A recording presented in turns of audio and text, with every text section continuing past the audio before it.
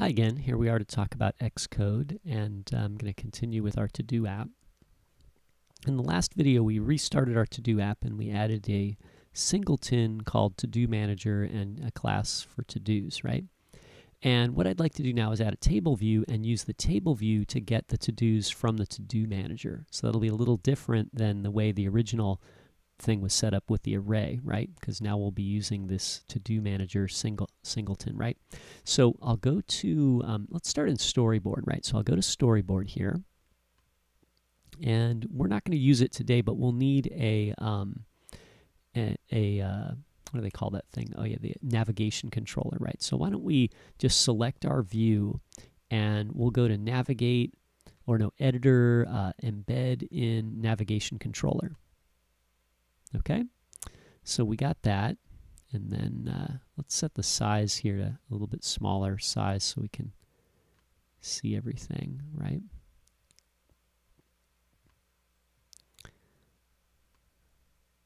There we go, that looks pretty good, right? And then what we'll do is we'll grab a table view out of the object palette here. So this is the table view here. We'll drag it in. And I have this navigation bar at the top, right? When you're setting up the table view, just ignore the navigation bar, and we're going to make our table view go all the way to the edges like this. And the table view is actually aware of the navigation bar. So the table, sometimes not, but most often the table view is aware of the navigation bar, and so if it overlaps like this, it will move the data down below the table bar. The cells down below the top of the navigation bar. So we'll be okay like this. So I'll click on the table view here, and then I'll go to the pin menu, and we'll just pin all the edges like this, and click add for constraints. And then I'm getting a little bit of this orange outline, so I think I need to go in here and choose update frames, and it'll adjust the size to make sure it's right, okay? And there we go. And so the next thing we need to do is add a cell. So here's a table view cell. So I'll grab this and drop it into the table view. And then this cell, you got to make sure it says table view cell at the top here, right? So this is table view cell. And then what we'll do is we'll give this cell a reuse identifier. So I'm just going to call it cell, all lowercase. Okay, and if you don't remember that name, you can always come back here and look at it. But that goes in table view cell. So if the table view is selected, you won't see that option. So you got to click on this on the table view there. And if you double click it, you don't see it either because you're clicking on the view inside the table view. You have to be on the table view cell right here. Okay. Anyway, so there's our table view cell. It's got an identifier of cell. Okay, and now let's go to View Controller. So looking at View Controller here, if this View Controller is going to work with our table view, it needs to be a UI table view data source and a UI table view delegate. Okay, so now we're declaring that this view is going to be the data source and delegate for the table view. And now we're getting an error because we don't implement the correct methods, right?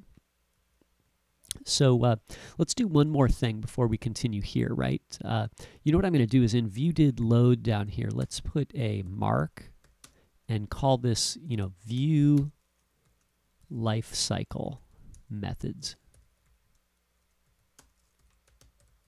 Okay, so we kind of know that the viewDidLoad, view will appear, and all that stuff is going to be down here. And then we'll add other methods up at the top there. Okay, so let's do one more thing. Now remember, if we're going to be the data source and the delegate, we have to tell the table view that this view controller is going to be the data source and delegate. So let's go back to Storyboard. And remember, there's a bunch of different ways to do this. I'm going to control drag from the table view up to the little yellow box here, little yellow circle that says View Controller, and then I'll choose Data Source, and then I'll do it again. And for some reason it won't let me do it that time. Let me deselect everything and do it again. And then I'll choose Delegate, right? So we need both of those. okay? And so if I do it a third time, you'll see that both of these have a little dot on them, right? Okay, so they're both selected. And if you control click on the thing here, you'll see data source and delegate and table view there, so we know that they're connected, right? Let's add one more thing. Let's add a reference to our table view. So what I'm going to do is I'm going to open up View Controller in the Assistant Editor. So I'll Option click on View Controller here, and so it opens in the Assistant Editor. And what I want to do is I want to drag from the table view to create a reference to the table view object. Okay, and we'll just call it table view. Okay, so this is really not required necessarily, but we might want to talk to the table view to tell it to do things. Usually we need to have a reference to the table view if we need to tell it to reload its data and refresh itself, right? So if we change the number of cells, or if we change the data that's in the cells, then we might want to say, hey, table view dot reload data, and it'll reload everything, okay? So there might be other things that we need to call on, but if we need to talk to the table view, we need a reference to it, okay? If it talks to us, it'll always provide a reference to itself, right? Okay, so anyway, so here we are. Now let's go back to let's close down the Assistant Editor, and then we'll go back to our View Controller. So this is where we were a minute ago, right? And here's our IB outlet. Why don't we mark that, right? Let's say mark : IB outlets, and then over here let's add our data source method. So we're going to say mark : table view data source methods, right? And we need two methods. We're getting an error here, and the reason why is we don't conform to the UI table view data source, right? So we have to provide the two methods, number of rows in section and cell for row at index path. So we'll start with table view, except we got to spell it correctly to make it work. That was like 4 tries. Okay, so we got table view, and then the one that I want here is number of rows in section.